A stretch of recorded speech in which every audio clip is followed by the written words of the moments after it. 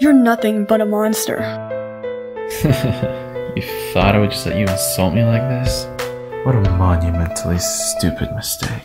Darling, next time please not before you enter. Is having basic manners such a painful endeavor? But whatever, I know you have a temper, it's fine. Plus you've never been the best at being polite. So people died. Yeah, I get why you're upset.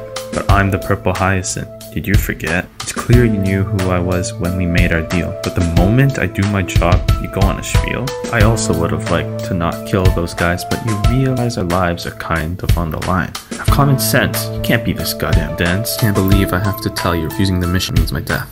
If I die, you'd be left completely alone. So good luck trying to find a leader all on your own. And do you really believe you can get things done without me? 10 years still found nothing on the ATST. And I really think you're mad just because of man, so there's a personal concern you clearly have with that, man. So before you scream at me, see yourself. Honestly, this might just be the true degree of your hypocrisy. And when it comes to issues, I think you have too many. You saw one photograph, then your brain became empty. That night when you freaked out and made our mission go amiss, I should have told you to first see a freaking therapist. Concerned for my health? Wow, admire your gall, but you should seek some help first, Mr. I choke people on walls. It's clear you wanna argue, sure it was your call, but if you think you can win this, you're the blindest of all. Your mission meant killing the victims of Loon, and last time I checked, I'm part of Loon too. I know that you couldn't have prevented all their deaths, but did you ever think to at least inform me instead? No? Then let's go back to episode 10 since we agreed on the arrangements of our deal back then. Specifically, there was one particular condition and it was called no withholding information. All you've done is show me that you can't be trusted, especially since the rule you broke you came up with. But shut up, let me speak. Oh, but I know you're beefeeble, so sorry if I damage your delicate ego. So, I really never liked you from the start, but it's clear you lack honor on top of lacking a heart. I'm a man of my word. Is that really what I heard? Cause that turned out to be utter bull turd. You murder, you terrorize, you ruin lives, and there's nothing else you can say about yourself with pride. If you still somehow think you're more virtuous than me, let me say one more thing. Episode 43. Alright, I admit it. I got kind of aggressive, but you have the same problem. Are we not gonna address it? Remember Tim? Yeah, him. He probably wasn't innocent. Still, you were an officer, and he was a citizen. But what'd you do? You know, the thing that endangered your career? Oh right, you grabbed him and smashed him into a mirror. And that didn't stop.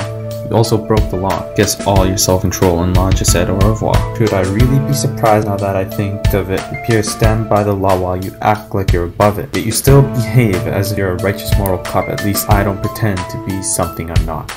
Yell that I'm brutal, that I'm lacking compassion. All you're yelling is futile, cause darling, I'm an assassin. Told you once, and now I guess I have to tell you twice. When I kill for a living, don't expect me to be nice. On the other hand, you're always fighting out of turn, and I honestly think it might help you to learn some anger management. But apparently being foolish and loud is something that you're way too passionate about. So between you and me, who really is the weak link? I'd say more, but I feel bad fighting a weak link.